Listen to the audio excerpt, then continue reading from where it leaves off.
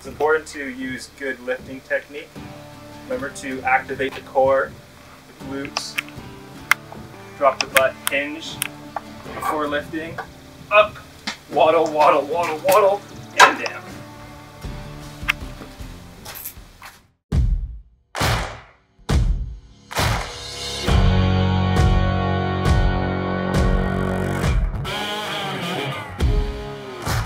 Here we go, we're tamping.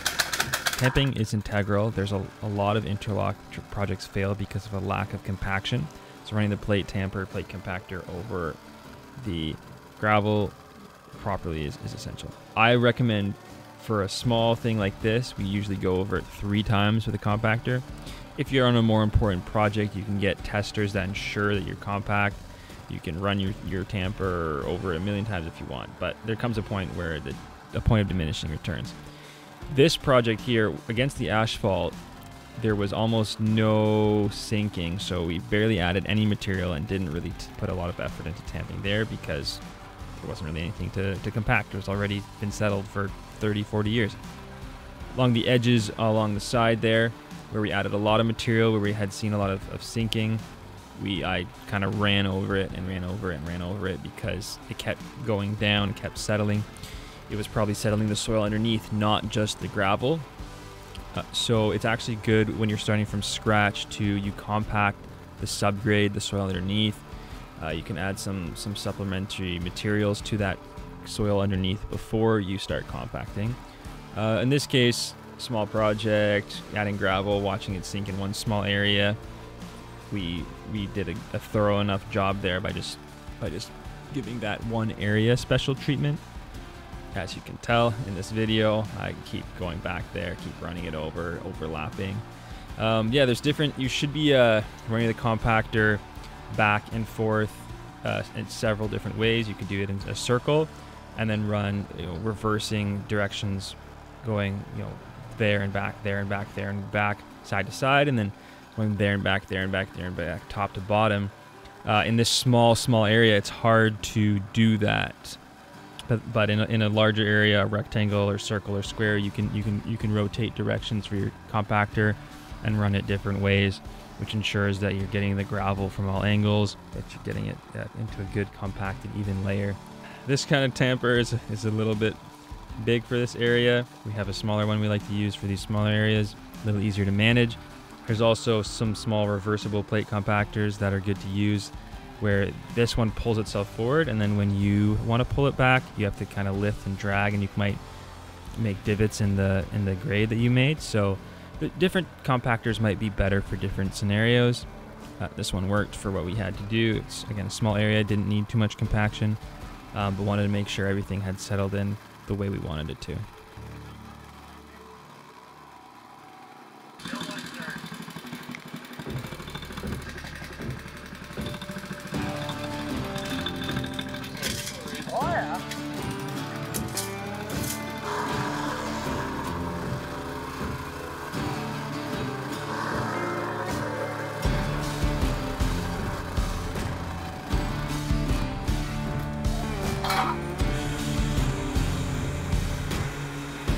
So I just compacted it. It's a big compactor for a small area, not the greatest. So mid-compaction, I paused, try to regrade a little bit and redo it. There's gonna be some divots. We're gonna fill in with the stone dust. Not perfect. We're gonna enter into the one part of the job that we do not do fully to code, because for some reason, Ottawa landscapes are built off crushed stone gravel and limestone screenings, or screenings, whatever you want to call them. You're supposed to use bedding sand, but most places in Ottawa don't even carry it.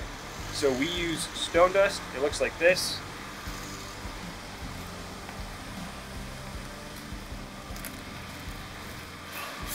It's very nice to grade with. So you should be using bedding sand if you can. If you can't, this stuff's fine.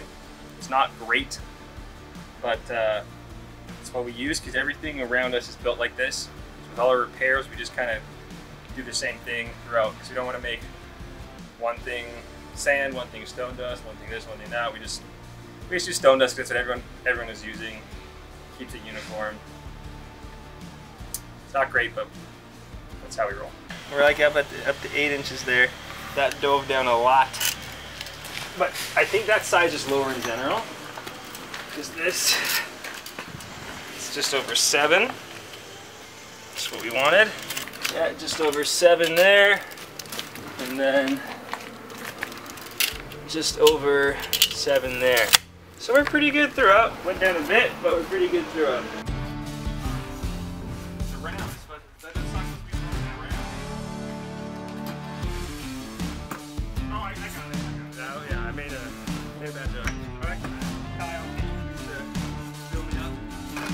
So here I have my stone dust. We are trying to get a good stone dust grade over the whole thing to ensure uniform smoothness, uniform slope, everything will be sitting nicely. We are going to compact this grade. So it's not the last one, but we want it to be just as perfect as it was the last one. I'm checking my level. I'm doing a lot of just smoothing because my gravel grade was very good, which is you want to ensure your gravel grade is very good. I don't have to worry so much about my heights and my slopes as I just follow the contours that I already set out. So now I'm able to just follow those contours I've set out, put a nice layer of stone dust down. I'm checking my bubble, my slope to ensure everything's good. But I'm more so asking my assistant to fill in the voids.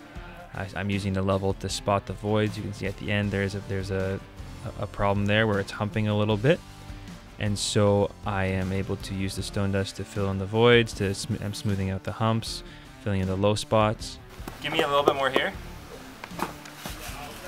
I'm gonna actually over raise this because I know it's gonna drop so much when we compact. I'm gonna slope it up a bit. Put a lot more gravel on this side.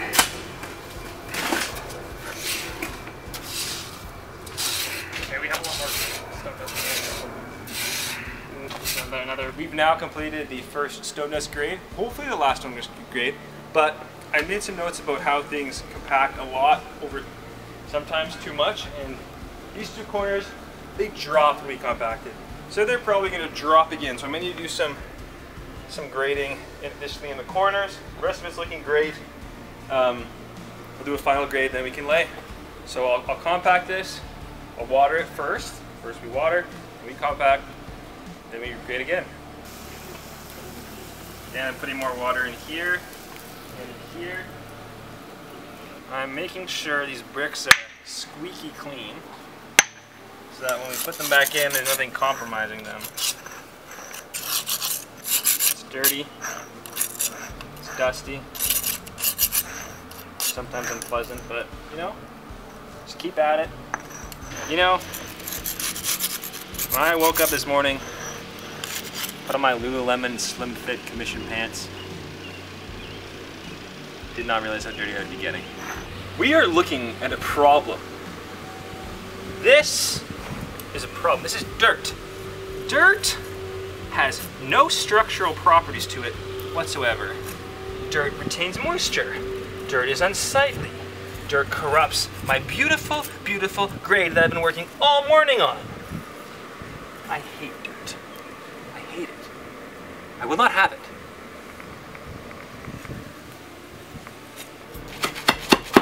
You know what I'm doing right now? I'm hand tamping.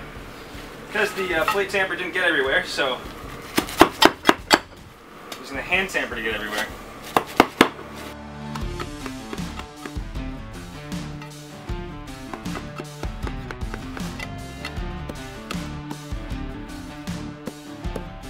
Just trimming this fabric out.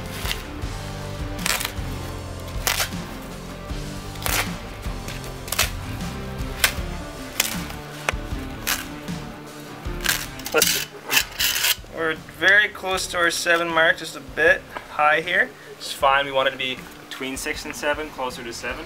Then we add a little bit of stone dust. We'll be more probably near 6.5. Some of these areas are a little lower as we're sloping it down and away. Like I said, this area dropped a bunch. A lot of nice, a bit of a thicker layer in to grade on. But so far so good. We are almost on the final grade. Everything's sloping the right way now. Everything's smooth and getting smooth. Just a couple divots, last things I'm filling in here. You see there's a little gap under the level there, so I just fill that in there. Draw it across, draw it down, smooth this out a bit. Make sure we are just good all the way across. One thing to note is that I'll probably add a little bit at the end here once we're finishing our laying of blocks, because this is just a really hard thing to do. So I'll probably just do this by hand, make sure each block is fitting nicely. For the rest of it, pretty good now.